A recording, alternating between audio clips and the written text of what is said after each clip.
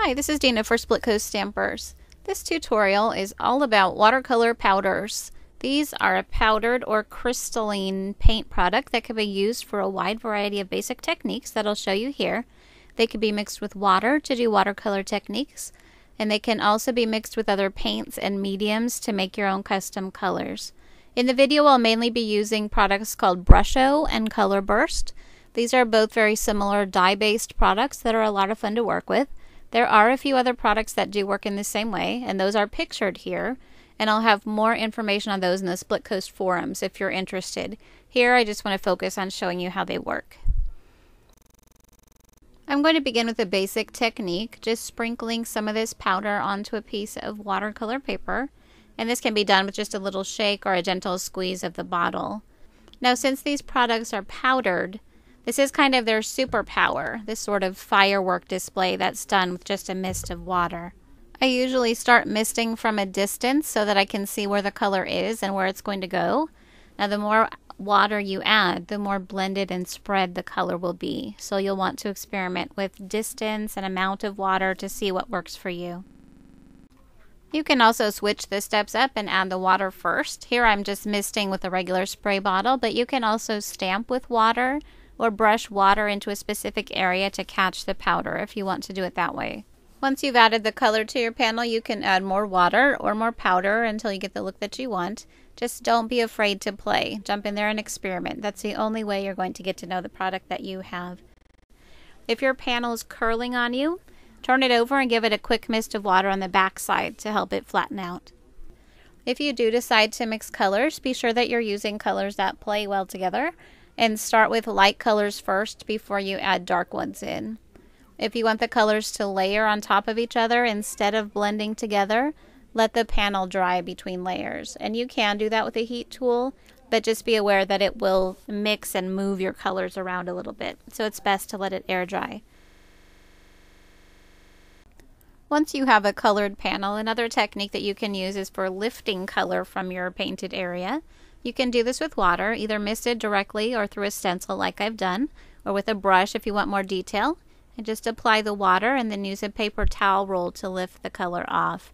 You can blot the color with a rag or paper towel too, but the roll allows you to go over the panel without accidentally disturbing other areas. If you want a sharper contrast, you can use bleach to brush away color. This water brush is filled with liquid bleach, and that won't harm the brush. If you do use a regular paintbrush, be sure it has synthetic or nylon bristles, because bleach will actually eat away the natural brush bristles, and I don't want you to ruin your brushes. This panel had been sitting for a while, so the contrast that I got here isn't very high. If your panel is freshly colored and dried though, you can almost completely remove the color with bleach. And the results will also vary depending on what color you're going over and how concentrated the color is there. Instead of putting the powder directly onto paper, you can create prints by activating the powder on a non-porous surface like I'm doing here on this craft sheet.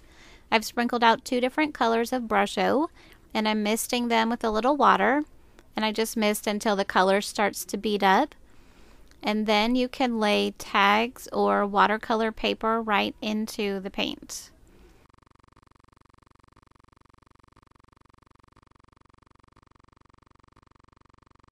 You can usually get several prints out of one puddle of color, and each one will be unique. You can add more color into the puddle, you can spray more water. Also, while you have a puddle of color there, you can dye rayon seam binding to match the color of your tags. You can use the dyed seam binding on paper or altered projects, but just so you know, the dyes are not permanent, so don't use the seam binding on a project that's going to be washed. You can also use a stamp to pick up color and press it onto your panel. Now, because this is really wet, you won't get a really crisp image this way, but it's a great way to add texture to your project. If you're adding wet color onto a dry panel, you can either let it dry like I did here, or blot it with a paper towel to remove the color like I did with the stencil before. You can do a similar technique with a stamp by actually lifting wet color from one area of your colored panel and stamping it into another area. Again, this adds some interesting texture to your background that also blends into the colors that you've already laid down.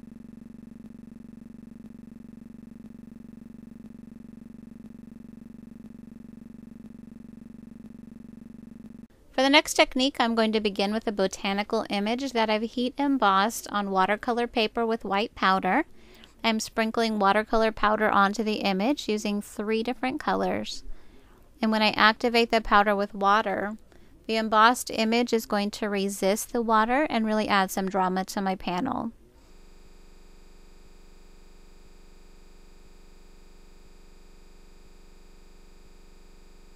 While the color is still wet, I'm going to use this stamping technique that I just showed you and use that same stamp that I embossed to add some more leaves to the background in the same colors that are already on the card. Here's another fun and simple resist technique. I've embossed a piece of watercolor paper using an embossing folder, and I'm using a white Crayola crayon to rub over all the raised areas until they have a little waxy buildup overall. You could use a white oil pastel to do this technique as well. After that's done, I'll sprinkle some powders onto the panel and mist with water.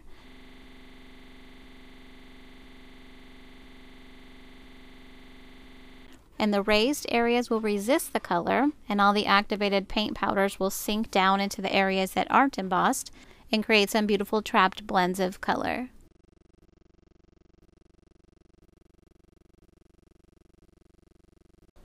The next technique is a stenciling technique, and I love that this one is a little bit messy on purpose. I'm sprinkling powder through the openings of the stencil, but I want to be sure to get some on the stencil itself as well. When I mist the stencil with water, all the powders inside and outside of the openings will activate, and once that's all wet, I can flip the stencil over to get a print from those colors as well. If you're not familiar with stencil monoprinting, we have a great tutorial on the Splitcoast site. When you make your monoprint, be careful not to squish color out into the openings of the stencil. Just gently press the stencil and let the color soak into your paper.